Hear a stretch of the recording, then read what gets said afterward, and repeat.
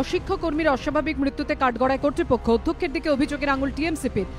উত্তপ্ত Charuchandra college campus. মঙ্গলবার সকাল 11:30 থেকে অধ্যক্ষকে ঘেরাও করেন তৃণমূল ছাত্র পরিষদ সদস্যরা। বিক্ষোভকারীদের অভিযোগ, অধ্যক্ষের অঙ্গুলি হেলনে 2-3 মাস ধরে মাইনে পাচ্ছিলেন না কলেজের অশিক্ষক কর্মী সোমনাথ দাস। তার জেরেই আত্মঘাতী হয়েছেন তিনি। যিনি মারা গেছেন আমাদের প্রাক্তন দাদা, মানে আমাদের প্রাক্তন মেম্বার, আমাদের কলেজের আমাদের স্টুডেন্ট ছিল, এখানকার নন টিচিং স্টাফের একজন মেম্বার।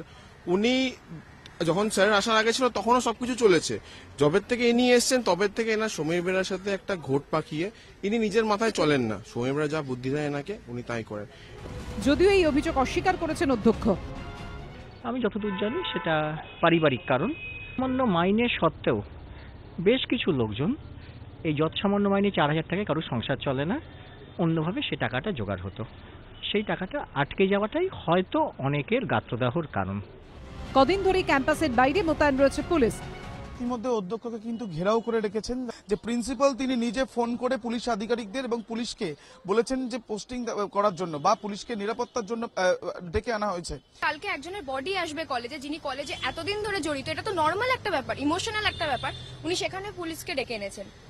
সেখানে পুলিশ কেন? Police security. এখানে স্টুডেন্টদের একজন স্টুডেন্টদের দাদা, আমরা তাকে দাদা বলি, সেই দাদাকে কলেজে আনা হবে, সেখানে কিসের সিকিউরিটি? এই নিয়ে অধ্যক্ষের বক্তব্য, নিরাপত্তার কারণেই এই সিদ্ধান্ত। অ্যাজিটেশন, এই অ্যাজিটেশনটা করা মানেই যে পুলিশের উপস্থিতি কতটা প্রয়োজন তারাই জানিয়ে দিচ্ছে।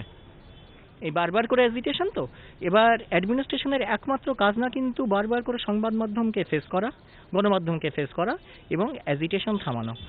শেষমেশ 6 ঘন্টা পর বিকেলে ঘেরাও মুক্ত হন অধ্যক্ষ। স্বাভাবিক হয় কলেজের পরিস্থিতি। আবির দত্তর রিপোর্ট, এবিপি আনন্দ, কলকাতা।